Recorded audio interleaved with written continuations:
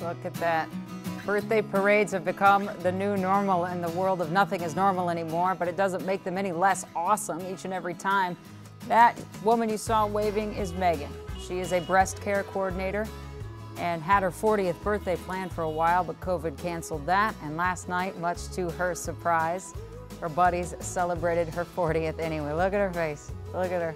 She was obviously surprised to tears.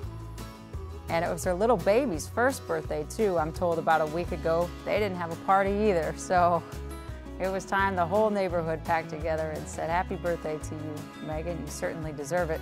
I was told by her husband too that an ER nurse and another healthcare worker were in that car parade, distant from everybody else. What they deserve, all the honks and the good wishes as well. Thanks for joining us. We'll see you tomorrow night.